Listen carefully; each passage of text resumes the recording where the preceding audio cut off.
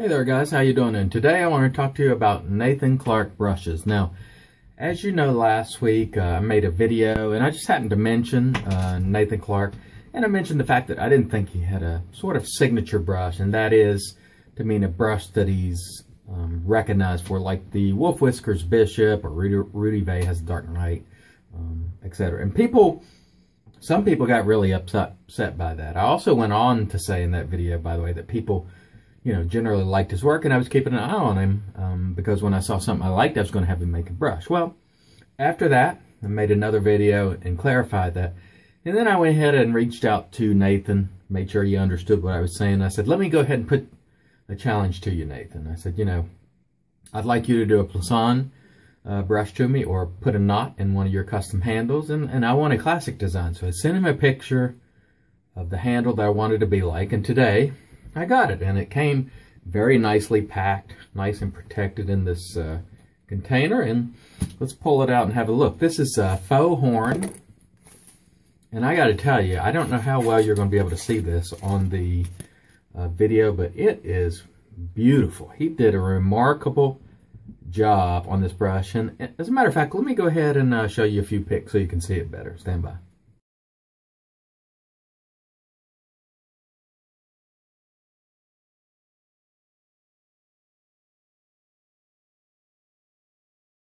So as you can see there, he did a really nice job. I couldn't be happier with the job he did on this brush. I just think it looks just tremendous. I had no idea that he actually did classic designs like this, because if you looked at his gallery, he has all sorts of designs ranging from very odd. I mean, some people just want odd things, to, wood handles, to just all sorts of different things. And I didn't see a lot of classic designs like this, so I wanted to let you guys know Nathan Clark does do classic, clean designs. I just hadn't seen very many of them, and so when I asked him to do this, I said, this is what I want, and he banged it right out within a few days, sent it to me along with a nice note and some soap samples. And again, I couldn't be happier. You guys who have been waiting for, someone to make a Plisson for you, of course, there's Peter Wolf from Wolf Whiskers, Rudy Vay,